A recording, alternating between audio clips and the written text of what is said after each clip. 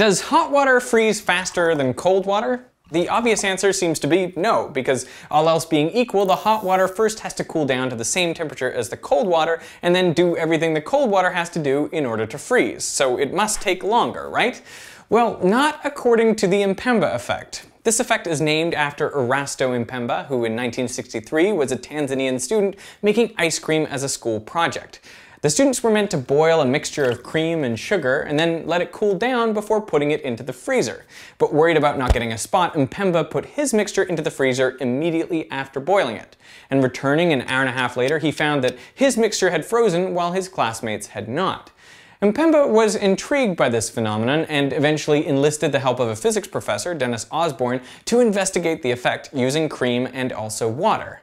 Now they managed to replicate Mpemba's finding and published a physics paper stating that warm water does indeed freeze faster than cold. But Mpemba was not the first person to observe this effect. It dates back at least to Aristotle, who noted, "The fact that the water has previously been warmed contributes to its freezing quickly, for so it cools sooner. Hence many people, when they want to cool hot water quickly, begin by putting it in the sun." Sir Francis Bacon wrote, "Tepid water will freeze more easily than water which is altogether cold," and Descartes in his essay on meteorology states, "We can also see by experiment that water which has been kept hot for a long time freezes faster than any other sort, because those of its parts which can least cease to bend evaporate while it's being heated." So the observation that hot water freezes faster has a long and illustrious history. But what is the physics behind it? Well, there are 5 proposed mechanisms related to frost melting, dissolved gases, supercooling, evaporation, and convection. First, frost melting. When placing 2 containers of water in a frosty freezer, the frost acts as a thermal insulator. And so around the cold beaker, the frost won't melt, but around the warmer beaker, it will. And this creates a conductive layer of liquid water around the base of the warm beaker, dramatically increasing its cooling rate. Now this may be the case for some observations of the Mpemba effect, but other experimenters have been careful to insulate the base of the beaker from the freezer and still claim to observe the effect. So hypothesis number 2 is based on dissolved gases. One known difference between warm and cool water is the amount of dissolved gases. There's more in the colder water than in hot. So as warm water cools down, gases are constantly dissolving into it. But this is an exothermic process, so it should actually slow cooling down rather than speed it up. Differences in dissolved gas concentrations might play a role together with the next proposed explanation, number 3, supercooling. Water is meant to freeze at 0 degrees Celsius, but in reality it may become significantly cooler than this before freezing occurs. Supercooling happens because ice needs a nucleation site, like an impurity or an air bubble, before it can form. The thinking is that water that's initially warmer may experience less supercooling and so freeze before the cold water, though the reason for this is not entirely clear. Now, although some experiments have found that differences in supercooling cause initially warmer water to freeze faster, the results are very inconsistent, and it's basically impossible to reproduce even in the same lab at the same time.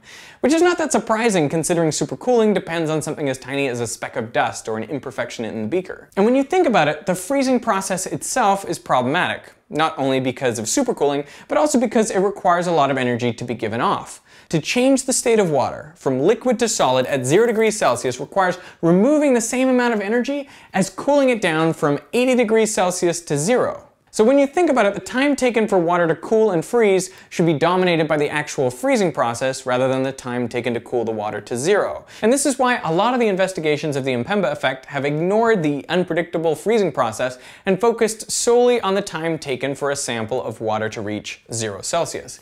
So ignoring freezing, what could cause hot water to cool faster than cold water? That brings us to number 4, evaporation. If you start out with 2 beakers containing the exact same amount of water, one hot and the other cold, well, the hot one will lose more water molecules through evaporation than the cold one. So once it reaches the same temperature as the cold beaker, it will cool faster because there's less water left in the beaker.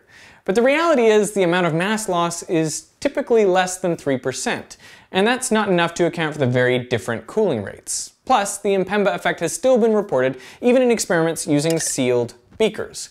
So the 5th and final hypothesis is convection. Water cools primarily from its surface and from the sides of the beaker, with the middle remaining warmer. So the colder water sinks and the warm water rises to take its place. This is convection. Now a beaker of warm water will experience larger temperature gradients and therefore contain larger convection currents. So even when it reaches the same temperature as the originally cooler beaker, well, it'll still have more convection and therefore it'll cool faster.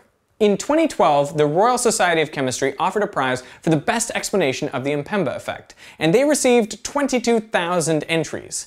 But even so, there is still no consensus on what causes the Mpemba effect, and recent research suggests that it may not happen at all.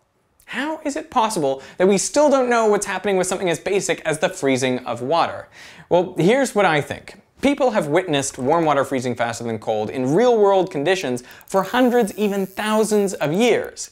And a number of experimental studies appear to substantiate these observations, so you can't simply dismiss the Mpemba effect out of hand. But the freezing of water is a more unpredictable phenomenon than most people imagine. And there are so many variables, it's actually very hard to ensure everything is equal except the initial temperature of two beakers.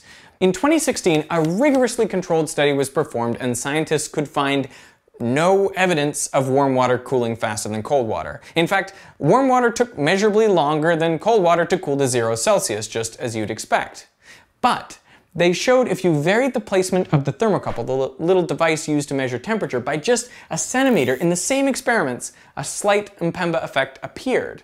The scientists reviewed all the other Mpemba studies that provided sufficient data and showed that the reported effects were within the margin of error if temperature measuring location varied by just a centimeter. So there is no real evidence of an Mpemba effect. Warm water does not freeze faster than cold.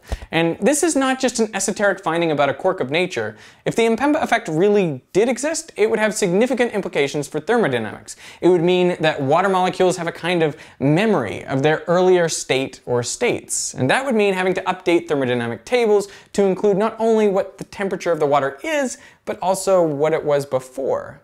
So maybe we should be thankful that the Mpemba effect, at least under carefully controlled conditions, does not exist. Because if it did, that would make thermodynamics a lot more complicated. Hey, did you learn something from this video? If you did, then please hit the subscribe button and I will make more videos like it. This channel was supported by Google's Making and Science initiative, which seeks to inspire people to learn more about science and pursue their science goals.